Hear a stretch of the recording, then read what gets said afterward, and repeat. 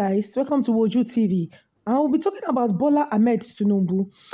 Presidential candidate Bola Ahmed Tinubu has promised all Nigerians that he's going to make the 200 naira to be more worth it, like $1. That 200 naira will be like $1, so that if a money of a country added value, the country will be very good. So Bola Ahmed Tinubu has promised all Nigerians that he's going to make the Nigerian naira 200 naira to be equivalent to $1. How he's going to do it, we all don't know, but he has promised that he's going to do it. He's going to make our naira to be more valuable so that people can use things, so the people can use the naira to buy more things, so that the country can be good again, so that at least the naira can at least added value, and he's going to do his best to make Nigeria good again. That after his inauguration, he's going to work on that money. Thanks.